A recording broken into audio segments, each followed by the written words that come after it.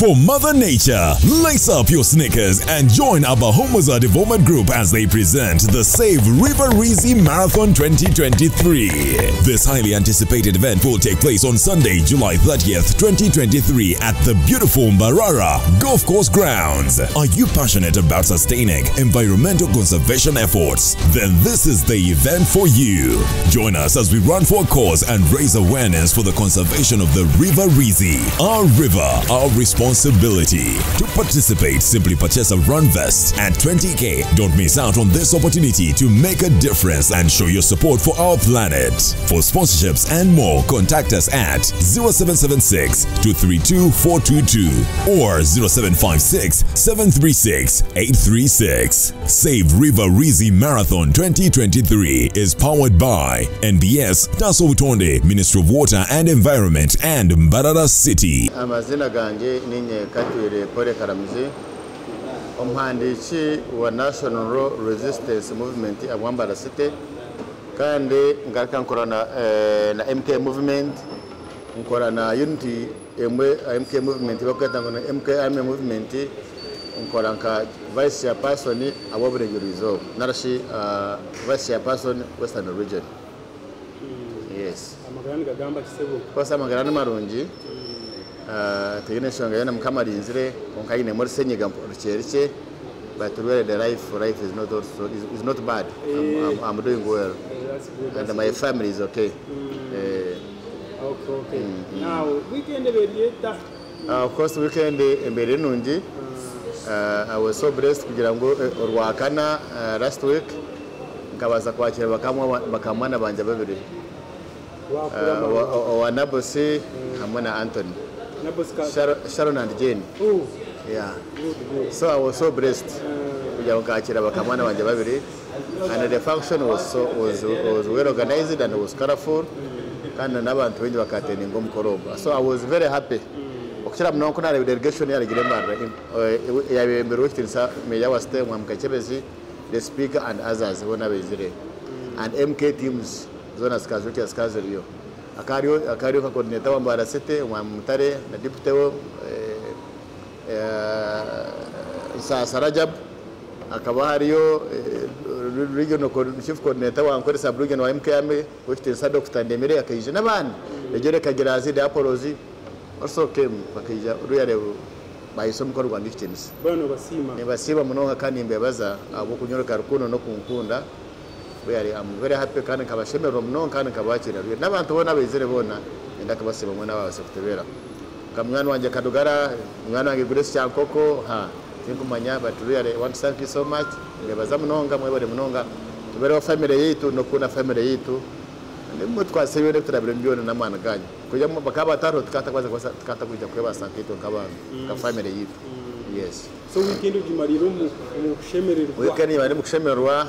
Now I'm now in town. Very good. Yes, I'm in town yanje. So at strictly I'm going to start on kind of Cindy.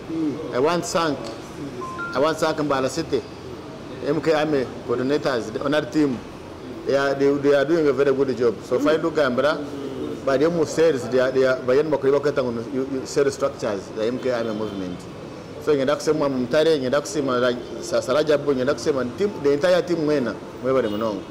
Now some other people, the other week I was in the Resort region, I was in Kasese, I was in Bondivijo. Finally I ended up in Fort Potro. We were launching the MK Army structures in the Resort Fort Potro region. Yeah, and I think also the function was also successful. Yeah, you can see now the issue, the cause of the MK movement. Mugandomu, really it is like hot cake. Abantu bona they are crying, they want to join the MK movement, and itokana MK movement because bera muntu wona kwenda kujoininga. I call upon all those who want to join. You can join the MK movement through units. You can join through MK Army movement. You can join through the team chairman movement. You can join through the Avengers, the Revolutionary Guards. We have many units of MK movement. So those who want to join, you can join. Whatever comfortable, you can go there. But I have told you, I belong to MK Army movement, and the national chairman is Michael Mawanda, and the national vice chairperson is Oichtirisa Dr. Barambaragahara King. And I'm in charge of this region, of Western region. Yes. Bingira abantu bambuze kuzo nkebyo baza WhatsApp yanje. Wamcheka TV ngenda kujoininga MK. Yes. Okujoininga cyo nikitagisa ki? Okujoininga kene kitagisa okujoininga kuri free. Kuri free konka chikwe na gambara abantu. There are those people who want to join with expectations. When I say expectation, do you know what I mean? I mean there are those who are joining, hoping that there is money. Yenda kubagambira itomemuke movement for us itondukuricho katanguninye kundire work. Ntereza free support to our generational leader. Because umuntu yaraza kuba president naza kuteza service. So why abaki naona nakani ngo aze kwa sente zo kuza mobilizing nakano abana za kwa service. So itwe ntagiranye turinye kundire. We are not sponsored and we are not funded. So those people want to join us. Maybe you will get funds. You want to joining or you couldn't even know Mayangu. New Kizakano sponsoring almost struggle to wage. Because to struggle, you were on transition struggle. I think you get me when I got. So if for us, for us, we are not funded and we don't receive funds from MK. Tulinya kundire, ntoreko kunda kwetu, General wetu our next president, national generational leader, General Muhoozi Kinuragawa. Tumoreka obagize wetu. Ruyade obu kurigama tumagwetu tumoreka muntu mukunda kandi twananga president wetu. His Excellency the president yaiza kumara. So okujoininga free of charge. Okujoininga it is free of charge. We are kuchajenga kintu cyona turi kitukubuza koreka uri mu Uganda mulungi just no joininga ozo mu struggle hagira kandi orondo hagize bagenda MK. So tari kiri kikwetaga cyona kabisa kandi kuko nakugambira tu ni sizingi za MK movement. We have what we call MK movement. MK movement chairman wayo ni General Muhoozi Kinuragawa. Then he has the team. He has central committee. He akora gananai. A central committee arobada mbargara doctor, Dr. Ariria Naba wa Northern region, Michael Katonja wa Avengers wa external relations, tino Honorable Michael Toyota na Wajira, tino Honorable Michael Mawanda, tino Kabanda, tino Andrew Mwenda, tino Nabandi, Bab. So the central committee, the MK movement. So then the MK movement in the MK units. MK units, we have the MK army movement. Again, the Mrosti is Samay Komawan. The Nokatagon team chairman MK movement. Nevembero awaked in Samayko and Wajira Toyota. The Nevokatagon Avengers. Nevokatagon Katunji, Ambassador Katunji, Michael. The Nokatagon RG, Rufunogas, and Mrosti sends a recent right. There are many groups, the Chibukas team and others. So,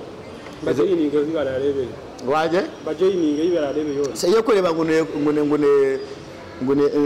niyokora ngoshemero niyokujoininga because mission yitu yora age name ni units nyingi but mission is one.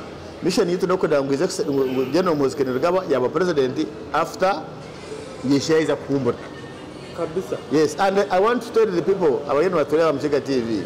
For us, MK movement, our MK movement, we are not fighting His Excellency the President. We are not fighting NRM. No. Actually, for us, to the friends of NRM and President His Excellency the President.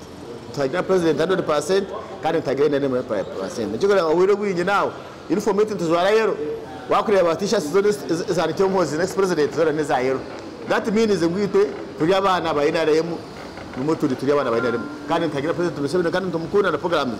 Look at these days. The programs are government. Now, many of the photo na kitu kati kamera PDM, kati kamera tukura sa corruption, kati kamera tukura gomboro no kora, bade kati wagambo kubyaremti. Our environment. So the programs are government of young Tuyambe na dem government. It's bazikushiriza. It's a manifesto okuyaraganisa abantu emyaka 5 ndio nakwija kuno mu western mu agureta nkore president wihanga bimwe ba MK mza kumushagika. For us, we shall receive our leader, we shall receive our father, we shall receive our grandfather, we shall receive our regional father of integration, we shall receive the revolutionary leader, we shall receive the founder of the peace in Uganda and stability in Uganda, we shall receive Muhoozi with Uganda. Man, we are going to mobilize our people to receive him, the NRM, Faratante and MK movement. Of course, we actually NRM and MK movement because our MK movement, for example, myself, I've told you, I'm a leader in NRM. I'm the Secretary General of NRM stage and can read MK movement. So there's actually to be one, my brother to be one up to the one about NRM. So the way I'm going to the president with because no Muzere with the Sakamuchi no still, sir. Chamana Mononga. Yes. Yomu NRM manifesto week. Yes. Tunatulere nko murembo rwambara. NRM chitireta chikozireta. Because the NRM they are doing some work.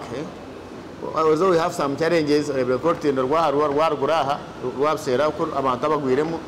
but I want to thank my brother and my leader, Western Sauna, the Umini Paka, the Regimazia, the Minister of Tindoro is Rabantabo.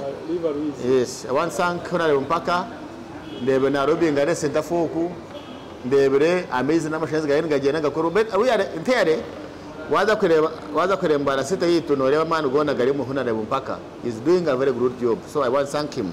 Nata msimire ruya ni mbana ya murigeza amani nono muntu wakoreje msime asimwe, so I want to thank huna na mpaka for his contribution.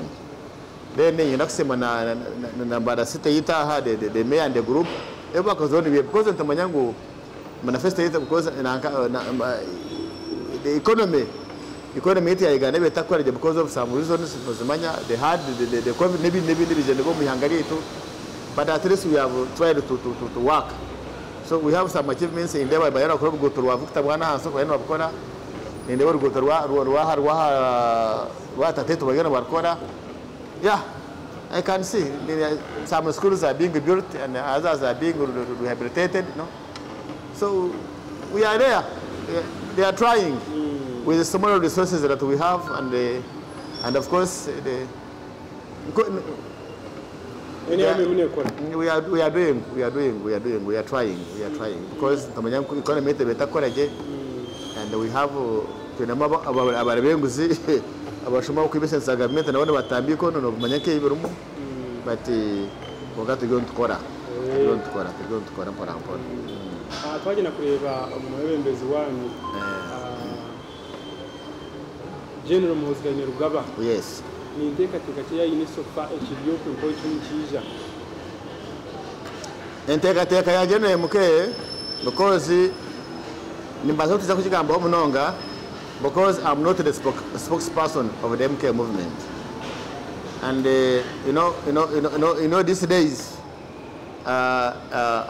waza gamba with the MK movement, you must talk through the central committee whereby the Western Saka wanamwera bashimekani work as far as we are concerned. For us so nyoni masaka mangecha MK movement yuntejo what we are doing bakweta ngone ground work, formation of structures.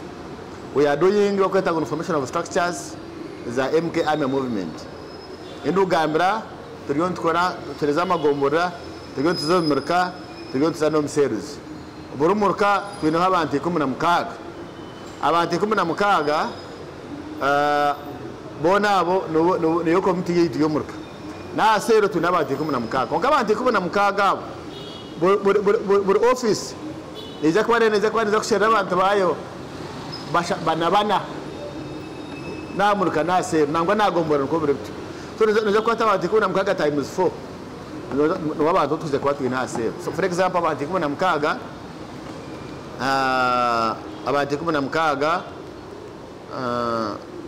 times 4 abantu kagana bana, that means buri sero nsaka tuine ho abantu kagana bana kira no NRM yita inabanta makabisha taseru na hamurka nabanta ashatu nagomba nabanta forasi to hamurka to nabanta kaga dabana aseru to nabanta kaga dabana nagombora to nabanta kaga dabana na city saka to nabanta kaga dabana.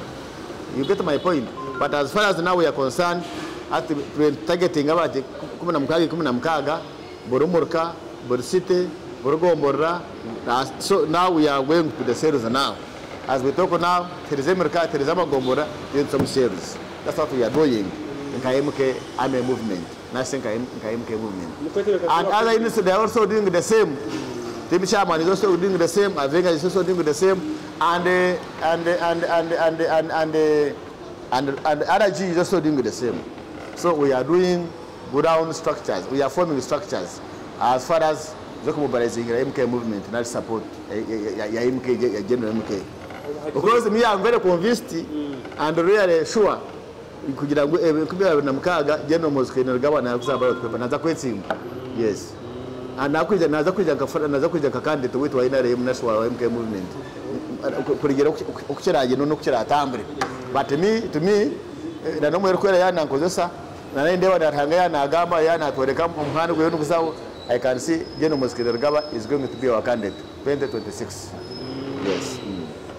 Reba umihanga Uganda abasirikare b'abatosha ba polisi banyine cyo cy'abantu munonga abanyayuganda batina munonga babatinire imwe nkwa NRM kandi umuhagizi wa General Moscow ngaba kandi binga tintakiryo mu mahe iki kikuzumisho etego cyabyo na tinkwende byo kwitana kwa abasirikare kutera n'amasasa n'ibindi I don't want us kubuta politics. Ekindi cyakabiri I don't want us tinkwenda abantu about criticizing government. That one is not that one is the government. These are individuals are so disciplined. For example, Kongo wateri musakara papa kama wando mukazi. You know? Akamutera kujya wakabakama wando mukazi, you know? Ogo wateri muhindi zo mbanka. I was told with the guy akawi rum pakana shashum, you know?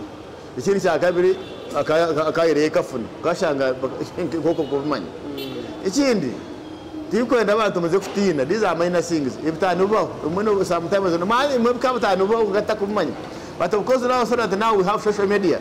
Social media they Russia spreading information about money. But these are minor things. And we should not blame the government. That can't compose it. I want to far. Government and your police. These are individuals within the forces. I mean in discipline. About when for example, I thought we Mr. where you see now. Is in Madakum I'm not know what has he gained. Or the minister Kate, what did he gain? Or go with Hind, I didn't what is he going to gain? So I'm just calling upon the police force and the army.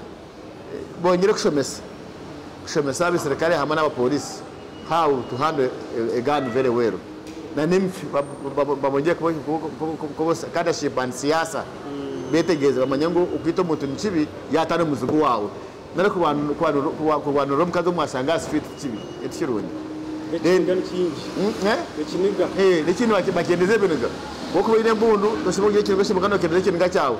Loshanga wagire kinga wagekinga wakora ikintu ato izina ngato go wisiro musirikare is regulating as we talk now. Do you think it's happy kwa Keita? He is regulating now because agokinga. No? Agokinga. We have seen people mutanatiro mwana wa muita agokinga. Zakoro muntu izokareba nkano muntu yitangina agiye kwitangina samo ya maninka abo mutano mshagine cyo zayo nabanze ya mutera ya mwita. Do you think abe naenda? Mukabo kinga ashagire yitangina. Noshago muntu yate no mwana wazire ya mwita. So abantu rero wine mbundu mukendeze biniga kandi abantu mweje ukosa je mbundu zanye kwa mwine really don't kill your fellow friend, don't kill your fellow combatants, don't kill people. Ngubine bizuri yawo ko makuru kwateganisa kandi bashangana government yabanyiziriza umuti yabakafete byabafaho government yana ko buze yana bagira ngo atanga abapolisi bona abapolisi mwena murije mutama bandi bene bikiza ngo bazire kure batahe. I'm asking you Muchiga TV bagina bandebo bagira ngo ati wana mango mu government mukozi wa government mangamente mnyigire mwena murekure mutahe can they go home? For example, waba uri police no uri mukozi wa government no wala shobora kweta kono public service what has a kurugamba mu waho muri hano tunga pension no tunga pension. You get my point? Of course I know we have some challenges as far as ukashule mshahara because of government emosente zibatashire concretely ako ine no kasima na mukama. But there are those Ugandans who don't even have a thing bagenda babona, but at least for you will receive some money. No matter what police, at least no are on barracks. On barracks you don't pay rent. On barracks you don't pay electricity. You don't pay water. Government is fulfilling into the mshahara wao. Kana wa police wengi twakwashara na mshahara, twakwashara na sente zabo. You get my point, my dear? So, nuko mshahara ni miche. Konkubo ni miche. Yego kekereza hano some police abakutunga sente ngabari abine miche mu nyota ko ibintu kebi. Wetegereza kandi onkino mshahara tukakanyaga. No wakonyo ngo tugwakaye mu nyongereza ni sente tikanya. You get my point? Ade police abine mu morwede please. Mumaya michiko seje inaba kugenda hera. We know the government of course in the michirake ngamabinte kukaje se mweje kwembera no kweryetu. Mpora kwa his excellency the president akataraga nisaba. Mu Uganda kwera ize guzamashagayo iza kongera mishara yabo kozobona. Pata na kutunga sente. We have some challenges really. So kungamu gobisereze kandi mugende mu mbere kituro mukeje no kweryetu. And I think his excellency the president takwasa kuyija kwa abakozi be nabamanya nabishika. But really, let's work together. PMDC in this spring. Cabinet along with the police, but road code. But never to one in this spring, while the forces, Babasek, whom Babihim, Babasu, Kurana, and Tabi in some room. I will name Sombi, Babasek, Bahinas of him. Because I will name so many Rabakitaban to tell us about even Kayo, by Dokubada, century. So that we remain with Nama Yageta Maruja getting some because I want sang the EPDF and now when I will take a Wakare on police occasions Katana Teraba and Tamasasa Veta, Umihangwe, Ajena, but I'm quasi. They can't so happy. I don't want to Teresa Bamkata Bamcoma. Now Tumutra Bamkata Bamcoma. So to get no Kureva. We are in an government that they don't sing it, they got to consecrate to Roman City. Kumaririza tumachi tukumaririza tumaje mukweleza abantu kuko na once again na nabagambe his excellency the president naza kuja kuri mu rugo na isinga kwa mkago ku ngiye mwakiro mu kitinisa kandi kindi ngenda gambira abantu mwe bagenda batoreba kira munongo MK movement teams national units ngumweje gambira abantu n'ikindi cyakabiri mweje kureguza muze kureguza abarebenguzi. But reporting, we have the channels of communication, we shall report them. Ikindi cyakabiri mugende mugambira abantu bakire programs za government kandi abagamba mu radios encounter abagenda batambuze bushobabwire ngamente n'icyo bakoreye abaryo bagira ugene umuhozi mani kiniki ibyo na muzo mu radios mbagambira amazimi gari and ikindi nekatwata sana government.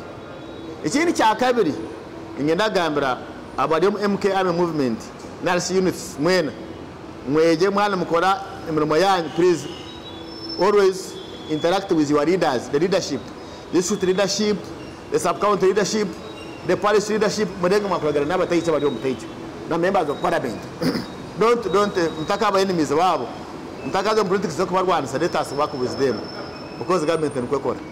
And it MK Army movement to go to your ground or Mkaga in the cleanness in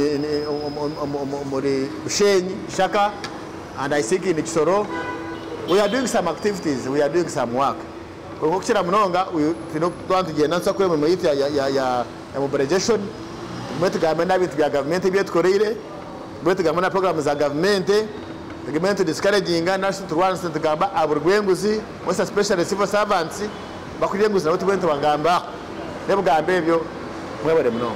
for Mother Nature. Lace up your sneakers and join our Muhoozi Development Group as they present the Save River Reezy Marathon 2023. This highly anticipated event will take place on Sunday, July 30th, 2023 at the beautiful Mbarara Golf Course Grounds. Are you passionate about sustaining environmental conservation efforts? Then this is the event for you.